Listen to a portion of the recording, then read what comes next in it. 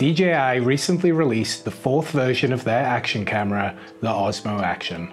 And after being a GoPro user for about 7 years now, I have finally made the switch and I am now a convert. So in this video, we're going to take a look at what differentiates the Osmo Action 4 from a GoPro and why I think that this might just be the best camera for on-the-bike video creation.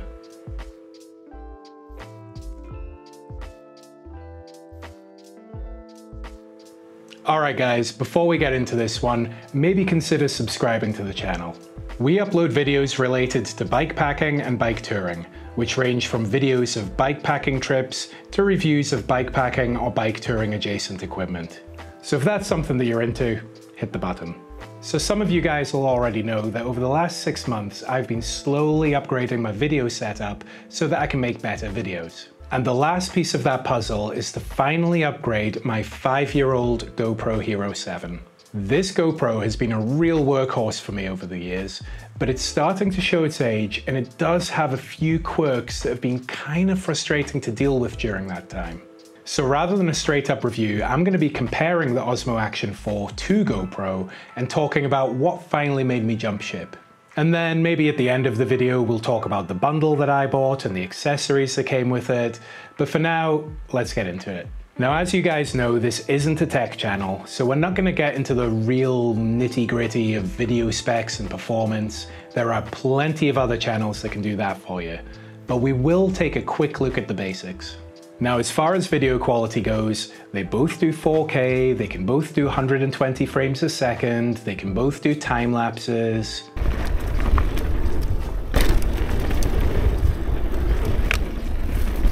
And for my purposes, they're mostly the same. I mean, they can both do great quality video. And even the audio is kind of similar, they just sound like they're EQ'd a little bit different. In fact, here's a clip that I originally shot to show the different fields of view that are available on the Osmo, but it gives a good impression of the sound quality too. All right, so this is our vlog test. We're on the standard setting, de-warped, and it's a little bit windy out, so we'll see how the audio holds up. It's also very bright, so we'll see if that has an effect on anything.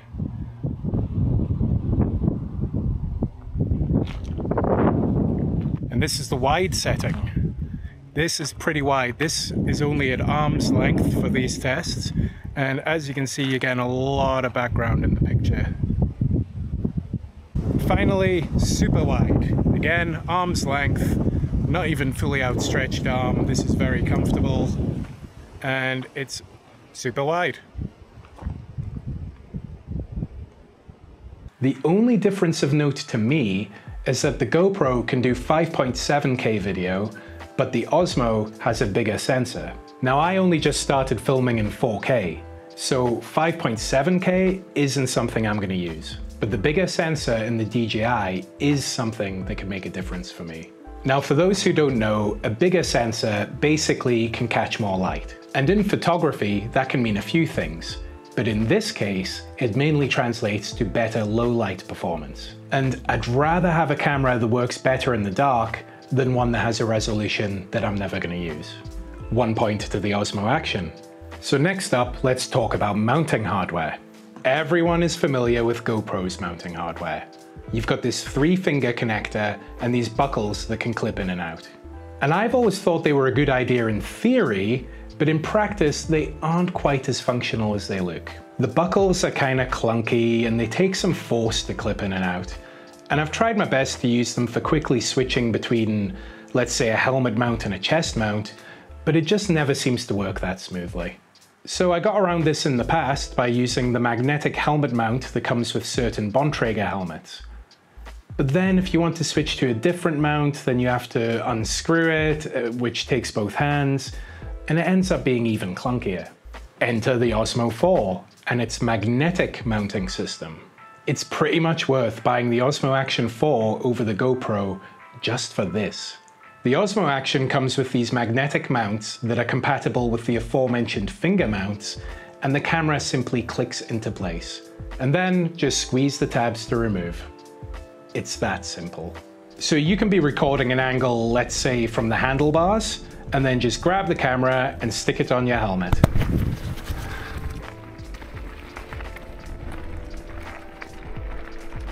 Now this is a real game changer for me. You have no idea how much time and effort and money that I have spent trying to make this stuff easier. With this magnetic mount, I can easily switch between like 10 different camera angles without even stopping the bike. 2 points to the Osmo Action. And the final point that I'd like to address here is by far the most important: reliability. GoPros crash, and they crash a lot. There's this thing that happens fairly often where the GoPro just refuses to switch on, and the only way to fix the issue is to take the battery out and then put it back in. And this has been an issue for as long as GoPro has existed, and they still haven't fixed it 11 generations in. This bug has cost me so many shots. When you make videos of your travels like I do, there are spontaneous moments happening all the time. And if you can't get that camera switched on and recording quickly, then that moment's gone, lost forever. And thanks to GoPro, that has happened to me many times. Now there's various other little bugs and glitches and quirks, but if you've used GoPro for a long time, then you will have encountered that one and you'll know exactly what I'm talking about. And this is where the DJI wins. It's reliable. It switches on when you ask it to, it records when you ask it to, you don't miss those candid moments, and you don't have to mess around pulling batteries out in the pouring rain. It just works. And it sounds so silly, but I can't even begin to tell you what a big deal that is. That it just works when you need it to. 3 points to DJI, and it's over. And that's why I've chosen the Osmo Action 4 as an upgrade instead of GoPro. So if anyone wants to buy a second-hand Hero 7, just let me know. Only one previous owner who used it very responsibly.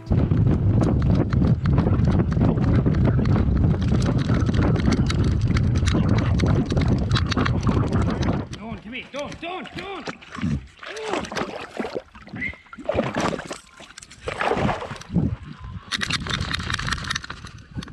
Alright, so let's just quickly talk about the bundle that I chose and what comes with that. So I picked up the Adventure combo. This comes with a few extra bits and bobs, but the main things of note are the selfie stick and the battery charger, along with a couple of extra batteries. Now, if you do the maths on how much this stuff would cost to buy separately, it's definitely worth picking up this combo, which I think is the best one they do. The battery charger also functions as a case for your spare batteries and has these handy little indicator lights in green, orange or red, indicating fully charged, medium charge or completely flat respectively. It charges via USB-C, it's quick charge compatible, and it's just a great little package. I think it's a must-have if you're planning on filming for any more than a couple of hours. Now, the selfie stick. This unassuming little thing extends to a ridiculous 1.5 meters, which is pretty impressive for how compact it is when folded up. Now it seems to be fairly sturdy, but it does have a bit of flex to it when you have it fully extended with the camera on it. I suppose this is to be expected because you'd probably need to make it a lot heavier if you wanted more rigidity. Now, as you've probably guessed, I'm not really a selfie stick kind of guy, but I've actually been having some fun with this. You can get some pretty fun angles with this thing, and especially if you use the Invisi Stick feature. That's right, DJI have added a function to remove the selfie stick from your video. And you can do this pretty simply with the DJI Mimo app. The app uploads the video to the cloud, where AI automatically removes the stick and then sends it back to your phone. Now you can get some really fun effects with this, like making it look like you're being followed by a drone and stuff like that. But that extra step of uploading it to the cloud is an extra step in your workflow, and I can't see myself really using it for that reason. I think if they could streamline that process a little bit, I could maybe see myself using it, but right now it's just way too convoluted for me. Okay guys, so that's it. I know this was a pretty basic review, but for me, what it comes down to is this. Why would I rather buy this than a GoPro? And hopefully I've been able to show you guys why I think it's the better choice. So let me know in the comments what you guys think, and if that was useful, maybe hit that sub button. All right, until next time guys, cheers.